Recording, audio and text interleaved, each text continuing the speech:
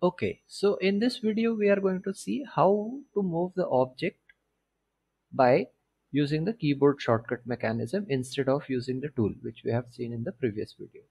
So in this case our this box selection tool should be enabled, or this one should be there in by default. No other tool should be selected. So with our required object selected, fine, the shortcut key for initializing the move tool is G. How to remember it? G is for grab. Fine. So first you select the object, then you grab it. Once you will press G, the object is grabbed, and then you can decide the movement of the object. Fine. So here arbitrary movement will be automatically enabled. As soon as you press G, you will notice the selected object has a white outline, and as you move the mouse, your object will move along with it. Fine. Once you click somewhere, the operation is completed. Or if I press Ctrl Z, let us say, or let it be there, I will press grab and move my mouse. If I now press escape or any other mouse key, let's say right key or middle key, the operation gets cancelled. Fine. So the effect of the tool remains till you complete the operation or you cancel the operation. So here again, let's click on the object, press G, grab and move the object. You can obviously see the changes here in the location box of our properties section, how it is moving. Now this is an arbitrary movement that is taking place for the object. Now second thing that we can do is, let us place the object back to 0 0 0, and let's also keep this into practice that we can use this for setting the precise location of our object. So we have set it back to here. Now let us say I wanted to move my object in X direction.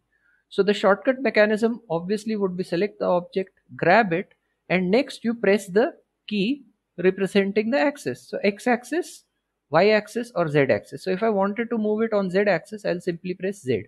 Now if you move your mouse, your object will move in Z axis only.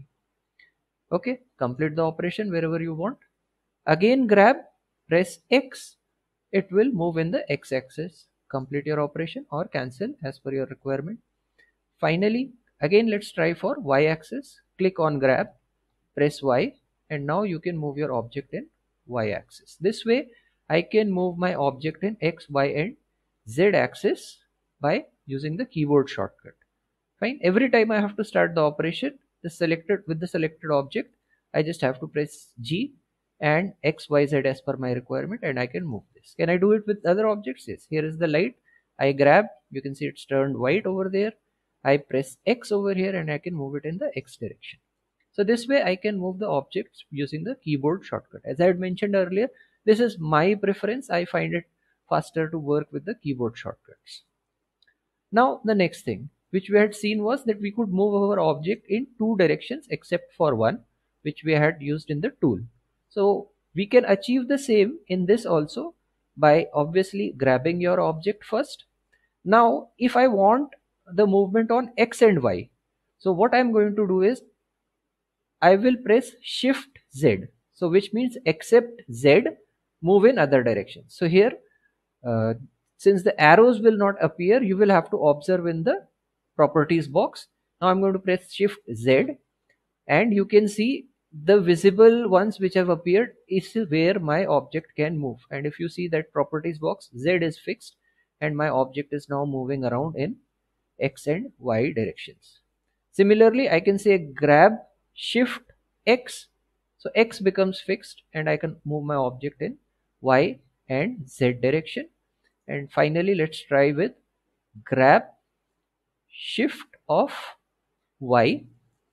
Here I can move in two different directions, that is X and Z, but Y is locked over here. Y is not changing. Now in the 3D view it looks a bit weird, but if you note, as you can notice it from the properties section, the changes are only happening in these two directions. Fine.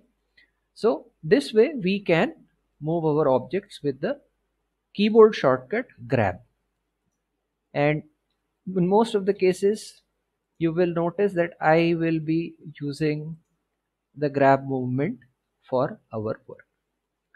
Now there is another possibility. If you don't want to use the mouse, if you grab and use arrow keys, then also you can move your object in the directions. Now if I'm moving it with the arrow keys, see the movement is bit erratic, it's not fixed, it's just moving around in XYZ with some random mechanism.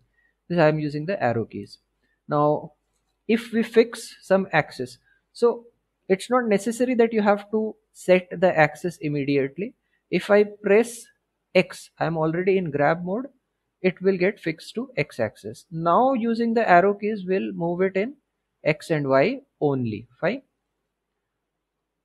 What if I change it in between, press Y? Let us see what happens. It starts moving in Y, and if I press Z, it moves in Z.